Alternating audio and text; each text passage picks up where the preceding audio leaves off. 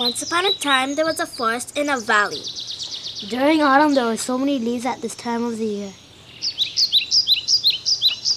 It was a warm, sunny day, but a cold wind was blowing. It was almost the end of the day. There were two animals who lived in the valley. The elephant was a fat, clumsy, careless, irresponsible creature.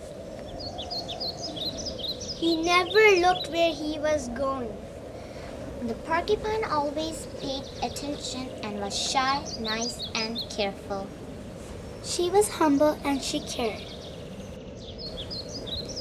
The elephant was so clumsy and careless that he broke trees and dropped birds out of their nests. He never looked where he was going, and he sometimes crushed anthills and snakes. He drank all of the water in the pond, and all the fishes were flopping in the pond. Sometimes he rolled in his sleep and flattened everything, including the animals in the grass. He never apologized to any animals who he harmed. It was getting late, and the porcupine was getting tired.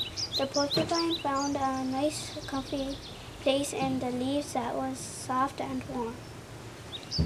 The porcupine was camouflaged in the pile of leaves. The elephant was getting very sleepy, and he saw the pile of leaves. Without checking, he flopped down.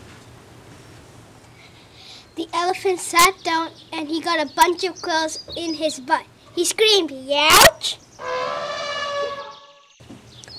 The elephant felt so sorry for the porcupine. He promised always to look where he was going. From now on, the elephant was careful and watched where he was going.